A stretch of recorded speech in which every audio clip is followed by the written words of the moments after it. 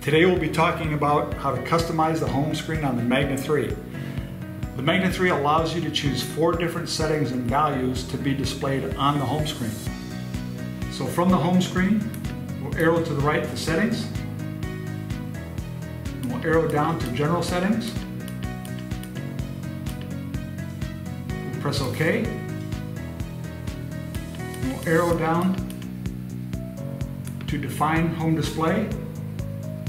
Press OK, and then we'll arrow down to define the home display contents. Press OK one more time, and we're going to choose list of data.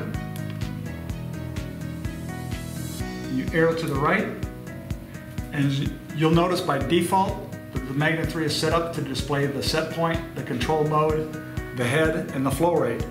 We're going to change the 4 values listed on the display, what we recommend for a constant temperature setting. So we're going to leave set point, and we're going to leave control mode. However, we're going to remove the head option, and we're going to remove the flow rate option. And then we're going to arrow down and we're going to choose operating mode and actual value. Press the home button.